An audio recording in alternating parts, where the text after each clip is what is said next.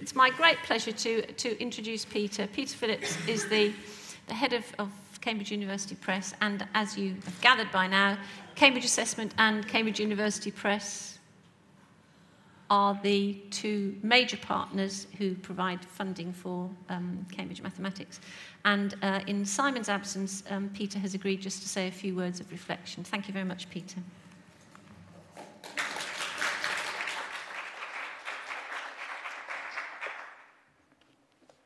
Thanks a lot, Lynne. And thanks to everyone for your input during the day. It's been great to have such wide-ranging and informed and really interesting debate. As some of you know, I started off as a mathematician myself, which has made me a really passionate supporter of better mathematics education. And I'm really grateful for the work that Lynne and all the guys on the team have done to develop the ideas that we set out at the launch of Cambridge Mathematics in 2015. Just thinking about the different elements of the day, digital sales already represent about 40% of our sales at Cambridge University Press. So it was great to hear Marilyn and Alison tackle the topic of digital technology and what the good use of it looks like in mathematics education. As Marilyn said, there are lots of opportunities with new technology to help make the learning process better for students, and interesting things to learn about the way to do that from around the globe. But I was particularly glad also to hear Alison's emphasis on professional support for teachers, without which I'm certain that we're unlikely to realise the potential benefits of digital approaches.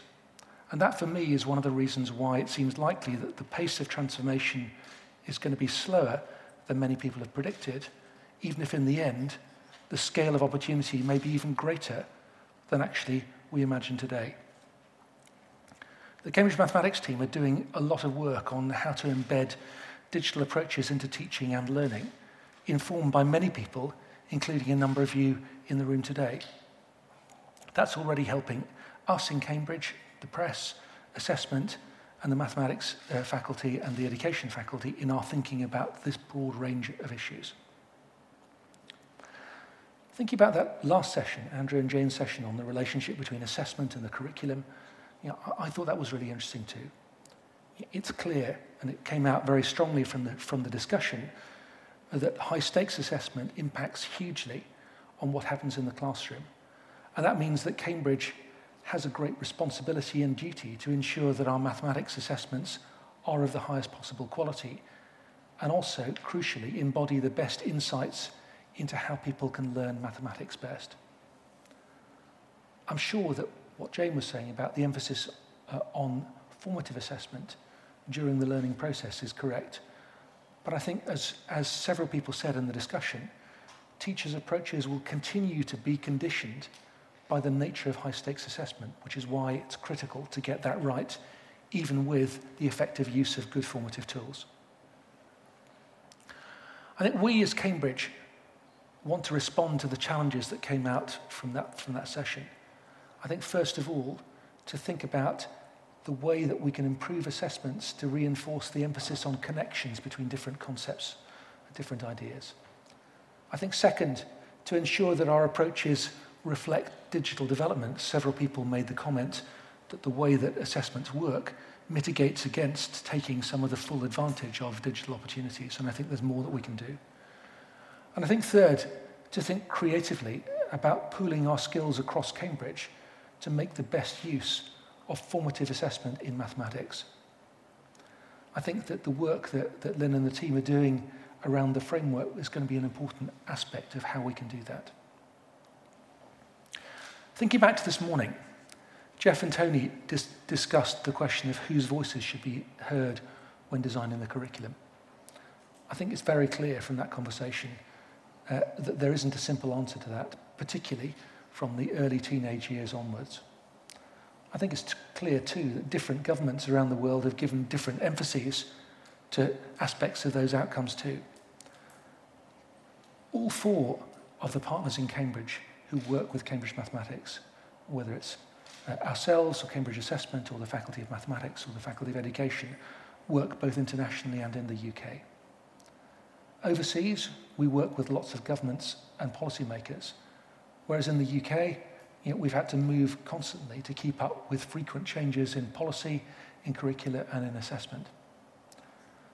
I think for me, the relatively short periods between policy changes have made it harder for the approaches to be effective in the classroom and also to produce really effective, credible evidence of the effectiveness of those different approaches as they change so rapidly. And I think for me, in a way, that was one of the drivers for setting up Cambridge Mathematics in the first place. I think what we're trying to do with Cambridge Mathematics is unique in the breadth of expertise and experience that we're trying to bring together. Curriculum design and assessment from Cambridge Assessment, learning materials and teacher support from the press, and both academic and practical experience from the faculties of mathematics and education. All four of our departments are really united by our shared mission to contribute to society through the pursuit of education and learning and research at the highest levels of excellence. We set up Cambridge Mathematics because we all believed there was an opportunity to use that accumulated expertise and research and evidence, but critically not just our own, but drawing on the wider community to be able to test out the current orthodoxy regarding how mathematics is best taught and learnt, and to work together to pursue improved mathematics and improved mathematics education for everyone. I think today we've heard of the great progress that the team have made already over the last couple of years towards those aims. I think that progress has depended on the input from many, many people across the mathematics community, not just here in the UK, but around the world. And I think it was really good to have those live links to colleagues in Mauritius and Austria to remind us all to make sure that we learn from the many, many experiments and different approaches that are going on around the globe.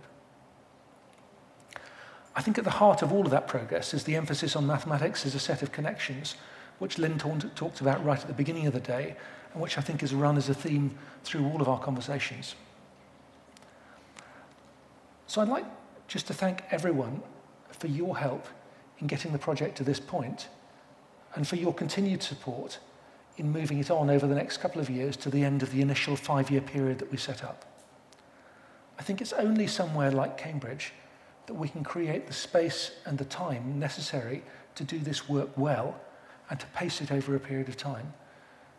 So please, I ask all of you to continue to engage with the team, but also to spread the word about the quality of what they're doing with the Cambridge Mathematics Project. The desire that we all have now is to make sure that we can turn this research and the framework into something which can really make a practical difference in mathematics classrooms across the world.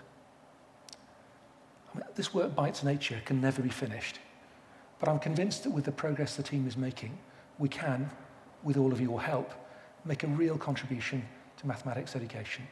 So thank you for all your support. Thank you very much. I also have a number, which somebody's been lying here. It's not possible that we almost have a millennium of...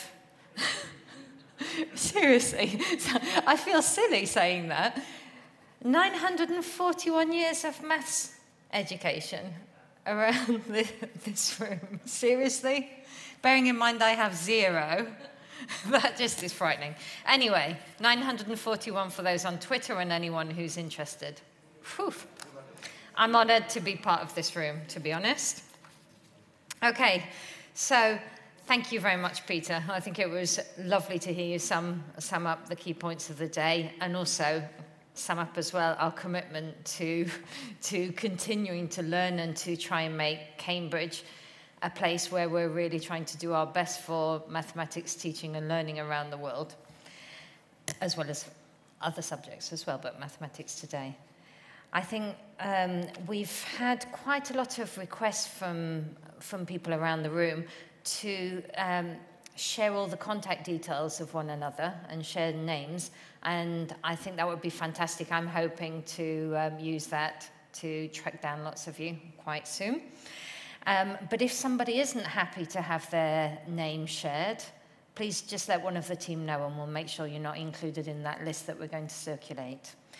The list will come out with all of the other kind of summaries and photos and whatever we're going to do. The video links, they're all going to be shared next week. So you've got a few days to let us know if you're not happy to be up there with the crowd. I think I'd just like to say thank you so much, for letting me be here today as a non-maths educationalist, because it's been a massive honour. I think it's been fantastic, and I've absolutely loved the day. So thank you very much from me to all of you. And also, I'm going to obviously now, having heard all of you, hound you all to find out more about maths education, because it's been fascinating. So the debate will continue on Twitter. We will continue with the hashtag Cambridge Maths 2018. So if you want to contribute after the day, please do. It'd be lovely. And I'd just like to say thank you very much.